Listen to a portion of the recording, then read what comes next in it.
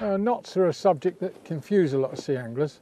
There are literally hundreds of different kinds of knots, but I believe that you can fish in the sea in the UK with just 3 basic knots. You don't need any others. Okay, if you get proficient and you want to try something out, there's nothing to stop you trying it, but the 3 I'm going to show you now will get you fishing. They'll make you all the rigs, and that's all you really need. This is the first knot I'm going to tie, is called a half blood knot. Now I use it for hooks, simply because it presents the bait nicely. Line through the eye of the hook, twist around 5 times. If you go 6, you'll find it's hard to pull it tight. You put it straight through the loop that you've created and tease it tight. I'm using a copolymer line here, and that doesn't need wetting. If you wet it, it tends to jam. Now I can trim that off fairly close. That's the half blood. Now the other knot that you can use for hooks is a grinner.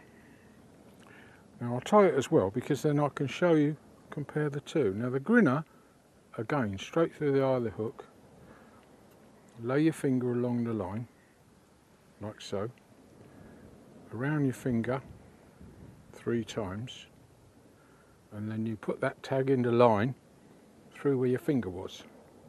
Easy peasy, like that. Again, tease it tight, don't jerk it. Now you can see the difference when I pull it up tight. This one has got the tag end, be careful you don't chop the wrong one off. It's got the tag end facing upwards. This one has got the tag end pretty well flush. Now if you're fishing with a big bait, it doesn't really matter, but if you're fishing with a worm or smaller bait, the bait tends to ride up the snood, and on these it'll ride up, on the grinner knot it'll ride up, and then it can't get back down onto the hook point. That's why I don't use it for small bait fishing. I use the half blood. Right, the third knot is a stop knot.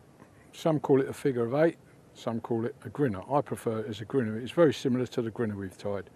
Now it's used as a stop for float fishing, to stop the float, or it's used to make a bait stop, or it's used to fix swivels and beads in positions rather than a crimp.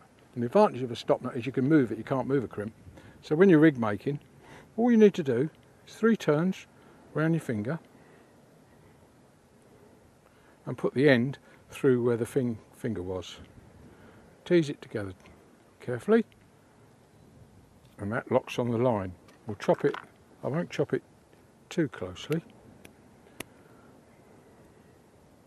Now on a hook snood, the bait can run up away from the hook, right up the snood, so if a fish comes along, it takes the bait and the hook's miles away from it. So we use a bait stop. Now what we do, we tie a stop knot like that, then we get a sequin, nice purple one here,